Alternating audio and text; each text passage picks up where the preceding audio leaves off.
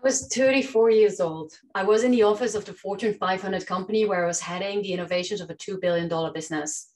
I was wearing my power dress, as today I would present the innovation of the year, an idea that would make a difference in the lives of millions of people, and it would bring even more millions of dollars to this company. Ready to shine, I opened the door of the boardroom, but then I walked into a wall of white men in dark suits, busy amongst themselves, except for one who was holding up his cup of coffee for a refill. Well, I didn't came to serve coffee. I came to present the innovation of the year, but not finding a single similar face to mine, I felt I was a stranger who did not belong here. I felt I should swap my power dress for a barista outfit, and the whole situation made me feel insecure, unsatisfied, and lost. And this is a problem, not only for me, but for all women. We still live in a time of patriarchy. Women are mentally exhausted. They've been disproportionately hit by the pandemic. They perform double or triple shifts, and they can't bring their whole self to work. 80% of women feel that they're not good enough. 88% feels pressure to be perfect, resulting in our wives, mothers, sisters, and daughters are feeling overwhelmed, insecure, anxious, and mentally drained. History has been written and dictated by man. Males are our heroes. Statues are male. Street names are male. Philosophers, religion, all built according to male rules. Look at chess. The queen has more moves and more power, but you need a king to win the game. How can women stay true to their inherent powers when playing according to male rules? Since the mid-1800s, women are fighting for equal rights, and our ancestors didn't fight for nothing. The world has changed. More women than ever are educated. More women than ever are working. More women are getting in top positions in large corporations. Women now have all possibilities. But we didn't remove the old dogmas, the old expectations. 76% associates women with family and men with career. Our age-old expectations, we believe men to be assertive and women to be kind. When a woman is assertive, it's experienced as intimidating, aggressive, and bossy. When a woman is agreeable and nice, she's seen as less competent than a man. This double bind makes it difficult for women to stand out, and it erodes their confidence. So yes, it's amazing to see that now we have female CEOs leading some of the 500 biggest companies in the world. But there's only 13 of them, even though we know that company profits and share performances can be 50% higher with women in the top. And it's amazing to see that women are building their own businesses. But only 2.4% of VC money is going to female-led businesses, even though we know by a study by BCG that female-founded companies generate almost more than twice as much for every dollar invested.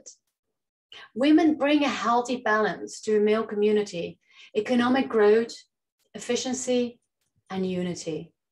Women are a powerful force for change in the world, and we need women to be able to tap into their inherent powers. Being a woman should be a source of confidence and not an anxiety. The society that was created according to male rules doesn't work anymore. Male supremacy isn't the way forward, as everyone benefits when women can be in their full power. With that in mind, isn't it time to change the rules and rewrite the definition of success? Well, guess what? The reality is the rules are not going to change, at least not overnight. So what's the girl to do? Well, let me tell you a different story. When I was reflecting on my life, and I realized that I had reached everything I wished for, I had a successful career, the perfect husband, a house at the lake, next would be kids. I had ticked all the boxes, but I felt unfulfilled. And I wondered if this was all there was to life. And then I realized these weren't my boxes.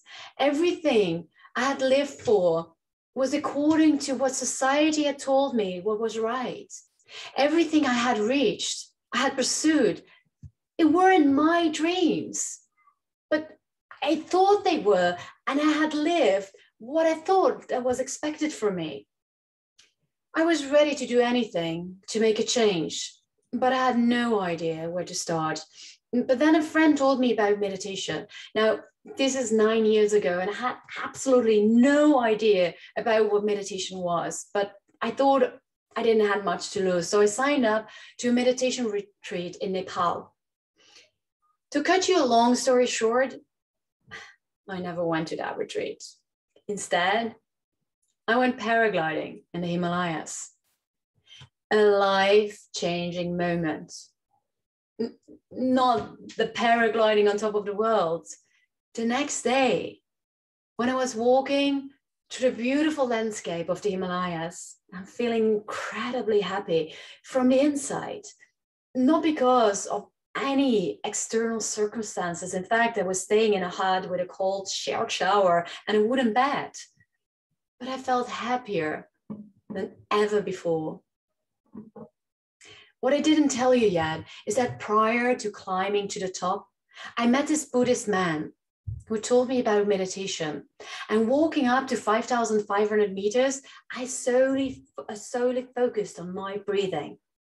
This simple focus on my breath for a couple of days, not being in the past or the future, just being in that moment, had given me an intense happiness.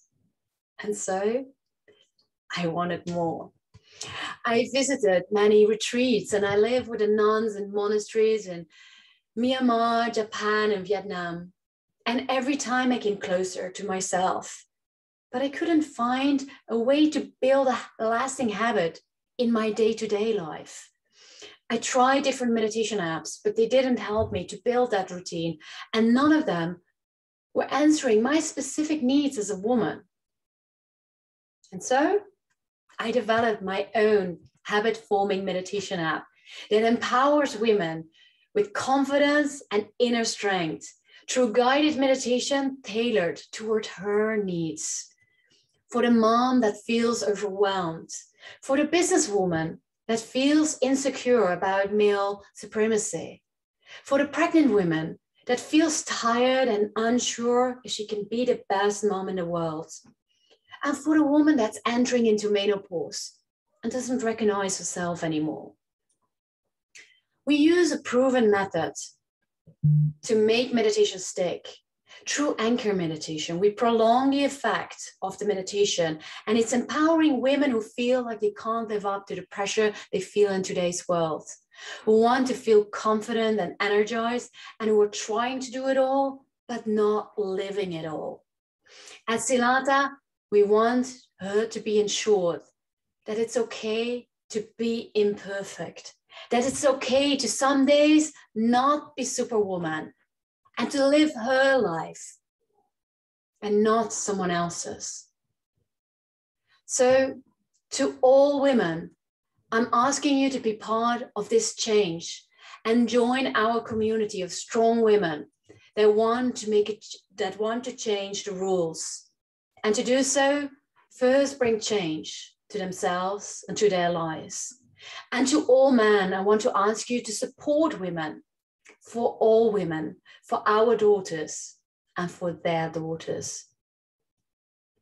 And I can assure you that the next time I walk into a boardroom, it might still look like a wall of white men, but the difference is now I know that I have the power to choose my way and choose my life. I know I'm not the barista, and the reality of that room won't stop me anymore. It did stop me, and it still blocks many women, but that can stop now by something as simple as empowering women to step in their own confidence and remind them physically and mentally that no matter how male dominated the world is, she is the queen. And you know, life is like a game of chess. And let's remember that the queen is the most powerful piece on the board.